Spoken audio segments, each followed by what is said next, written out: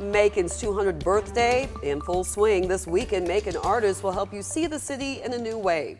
The Bicentennial Art Show reception is this Friday. Every artist in the show is a resident of Macon. The all-photography event includes images from Matt Odom, Christopher Smith, and more.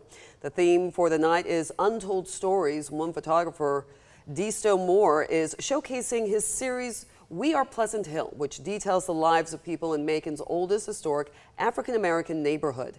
He says his goal is to make sure people know they're valuable. Not just you having a photo, but this is the first time I ever come into a gallery before. So that's a whole nother level of showing people like you are somebody. People come to see you, so you are somebody. The opening reception for the show Friday at the Macon Mall from 5 to 8 p.m. and you can also get free family portraits.